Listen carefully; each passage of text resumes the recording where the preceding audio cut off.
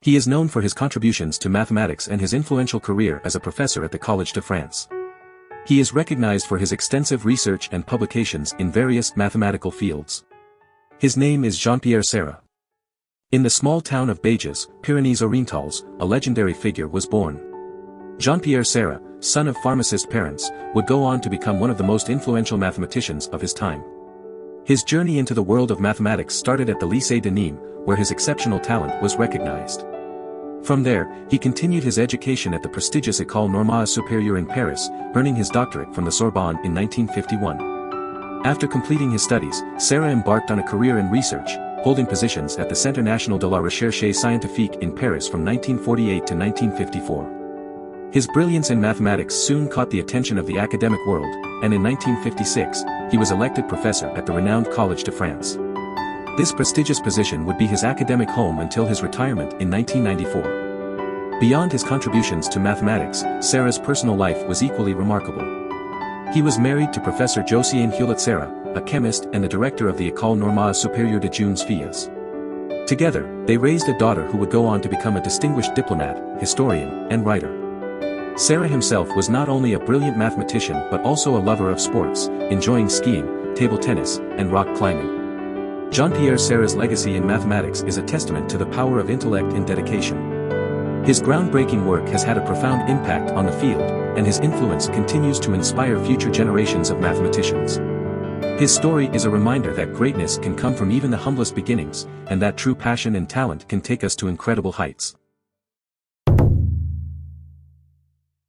From a young age, Jean-PierreSerre showed exceptional talent in mathematics, particularly in the school of Henri Cartan. He delved into various fields such as algebraic topology, several complex variables, commutative algebra, and algebraic geometry. It was in the latter that he introduced sheaf theory and homological algebra techniques. Serre's groundbreaking thesis focused on the Leray-Serre spectral sequence associated with a fibration. Serre's brilliance and contributions did not go unnoticed. In 1954, he was awarded the prestigious Fields Medal, becoming the first non-analyst to receive this honor.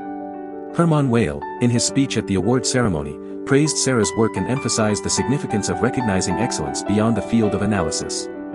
This recognition prompted Serre to shift his research focus. During the 1950s and 1960s, Serre collaborated closely with Alexander Grothendieck, a fellow mathematician 2 years his junior.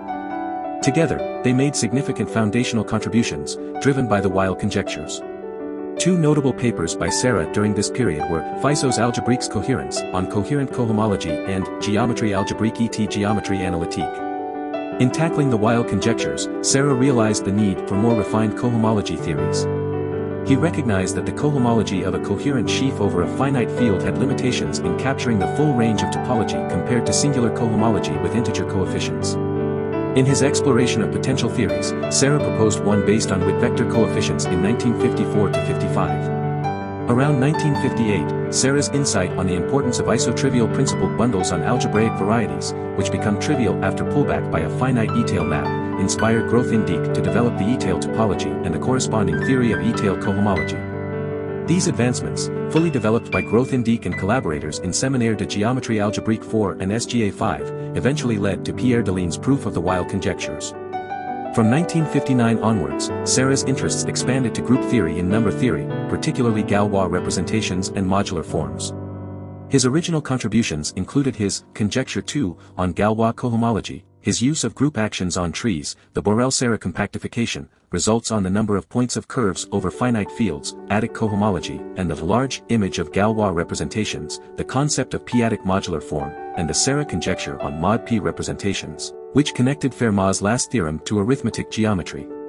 A question posed by Serre in his paper FAC sparked significant activity in commutative algebra. He inquired whether a finitely generated projective module over a polynomial ring is free. This question, known as the Serre question, captivated mathematicians and was eventually answered affirmatively by Daniel Quillen and André Suslin independently in 1976. Today, this result is known as the Quillen-Suslin theorem. Do you want to explore more scientists? Who do you want to see featured next? Subscribe and leave a comment below to let me know. I'll see you in the next video.